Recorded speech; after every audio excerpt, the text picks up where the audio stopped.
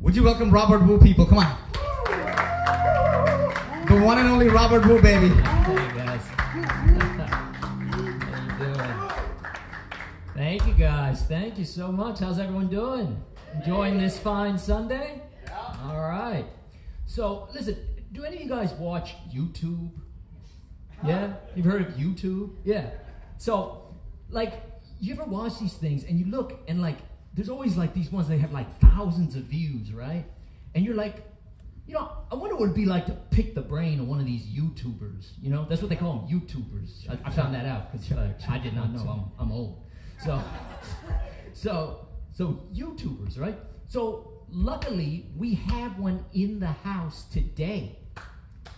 We have Hannah Redlich in the house today. Now, Hannah has been getting the attention of thousands of people on YouTube, constantly watching her videos. She's a dancer and a filmmaker.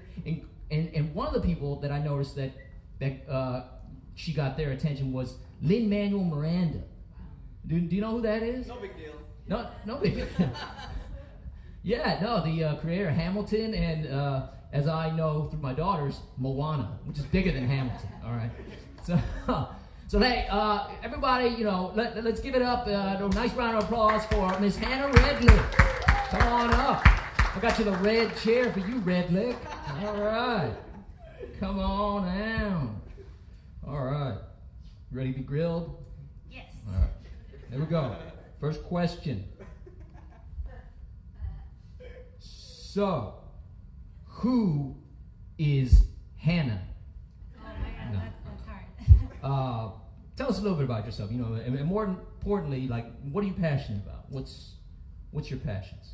Well, I'm Hannah Redlich. I'm 22 years old. I'm from North Carolina. And I love just about any artistic medium I can get my hands on. So I'm a visual artist, I'm a writer, an Irish step dancer, a leather worker. But what I'm really passionate about and what my primary focus is filmmaking. Awesome.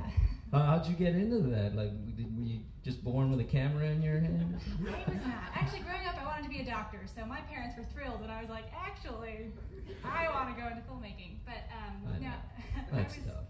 I'm gonna be completely honest. I'm a huge geek. I love Lord of the Rings. Yes. Tolkien. Give it up for Tolkien. So I saw Lord of the Rings when I was 15 years old, and I immediately watched the 9 hours of behind the scenes that they had for it, and was intrigued, just fascinated by the filmmaking process, and I fell in love with it instantly.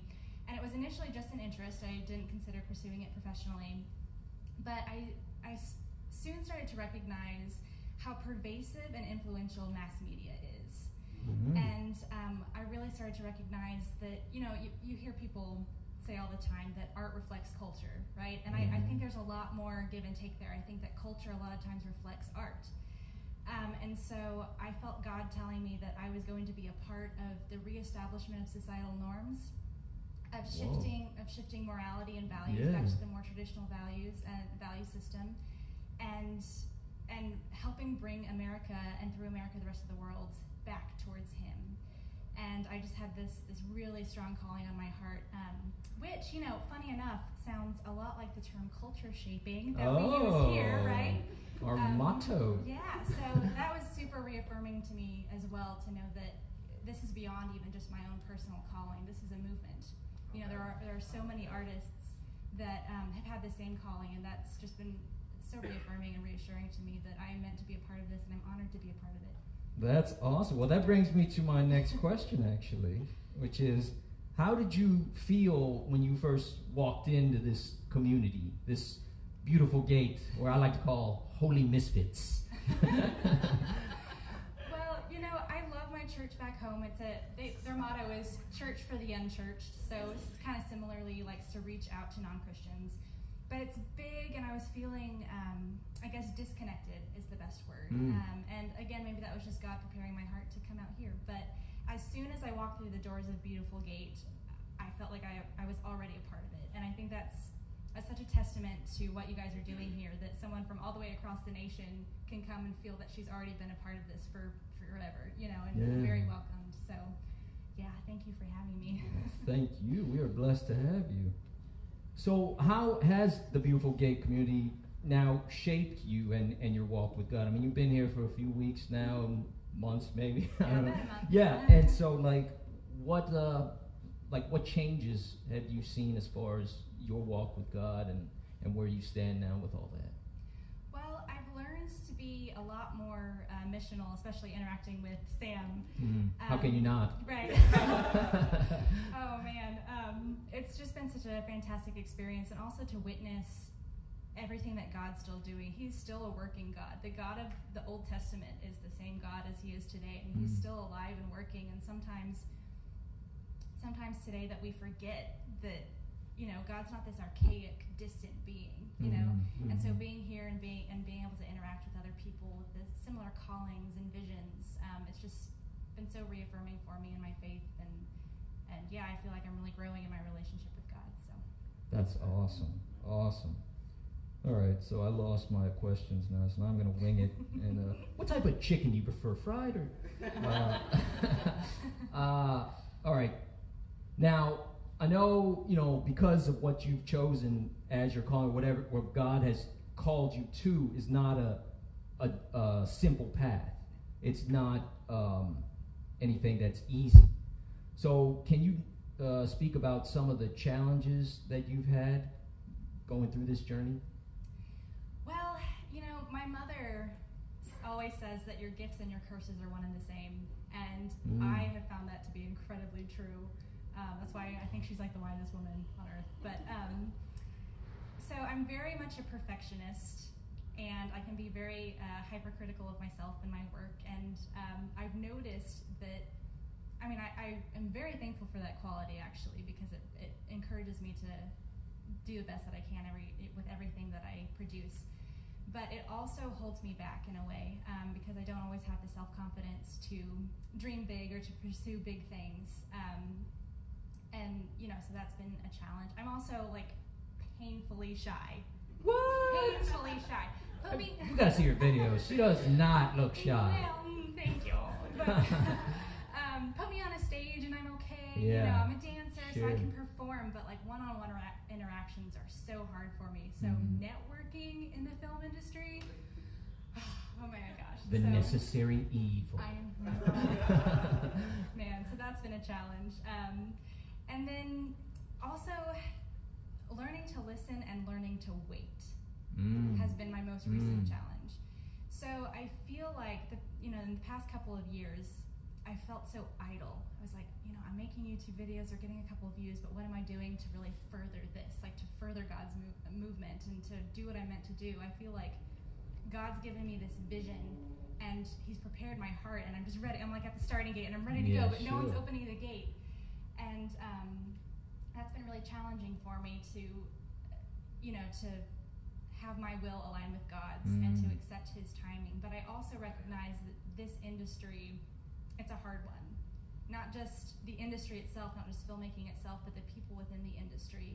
I got to work on a feature last year as the digital loader, and so I saw firsthand that, you know, this is an industry with a lot of people that don't have my values, that don't have my morality, and that, you know, and so I think God's giving me baby steps. You know, I need to like toughen up, get a little bit of a thicker skin, and really be very confident in who I am and my own morality before he can put me in my ultimate position that he has planned for me. So, so I'm learning to wait, but also to be courageous when he needs me to be courageous and take the risks that he asks me to take. Awesome. How has this Beautiful Gate movement been a safe and holy place for you? Can you share an instance of where you felt that was? Well, the fact that I'm sitting in LA, I mean, to be honest, I knew I wanted to be a filmmaker. I knew that was what God wanted for me, but I never considered coming to LA. Wasn't even a thought. I think, again, like my self-confidence, I was, you know, everyone in LA is a filmmaker. How am I going to stand out here, you know? So when that door opened, the initial reaction of my parents and my friends were like, oh, you know, LA is a little scary and not like North Carolina at all. But then, I started reading about Beautiful Gate and about this community, and it's just such a fantastic safety net, like just a safe place for me to come, even, in the perverse nature of the industry, to have all this spiritual support here is fantastic. And I think God knew that I needed that, and it gives me a lot more confidence in staying here and pursuing what He wants for me. So. That's great. Awesome.